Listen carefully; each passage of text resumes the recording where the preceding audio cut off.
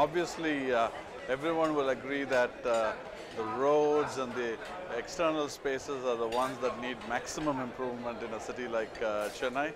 And what was wonderful in this program was that real life examples and inspiring role models were provided to present their actual cases, and I think we can straight away implement many of these things. You don't need to interpret too much and innovate too much. If you can just implement many of the things that they suggested, it's a fantastic way to begin.